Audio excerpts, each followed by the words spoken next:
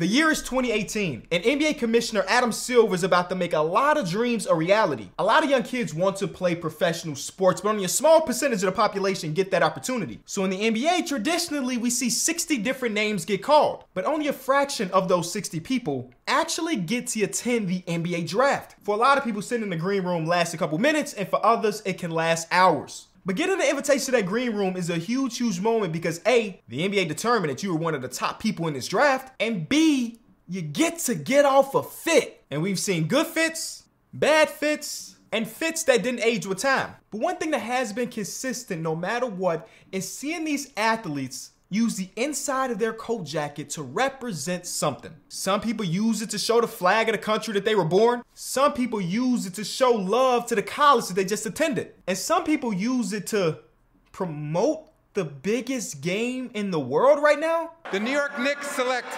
Kevin Knox from the University of Kentucky.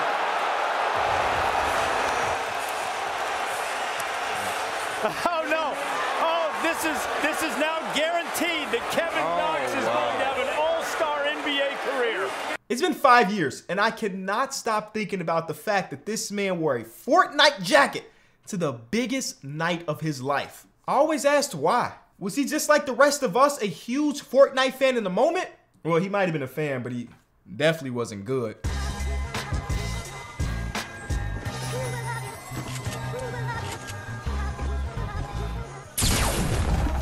Either way, this moment will be engraved in NBA history forever. And it might be the thing that we remember the most when we look back on Kevin Knox's career. But I'm here to remind you that that Summer League, the 2018 Summer League, Kevin Knox was him.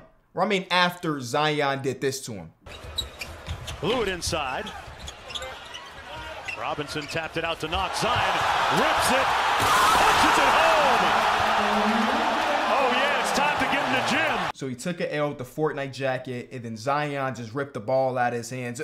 He gets back on track, I promise. Because in the few Summer League games he played, he averaged 23.3 points, 7.3 rebounds, 2 assists, and a steal and a half. And though he was putting up crazy numbers, even he knew that translating that to the NBA was going to be hard. And if you was watching some of these plays, you would have thought that Kevin Knox was about to be a star in the making. He looked generational. He was drafted to be a shooter, but in Summer League, he wanted to showcase to the world, I'm athletic and I can dunk on your head. I'm not a conspiracy theorist, but if you look to see when Summer League was, you will see that Fortnite Season 5 started right in the middle of Summer League. That is peak Fortnite. That was peak Kevin Knox. And as Fortnite started to fall, so did Kevin Fort Knox. And now in 2023, we saw Kevin Knox suit up for his 4th team in 5 seasons. And I believe if Fortnite gets back popping, so will Kevin Knox.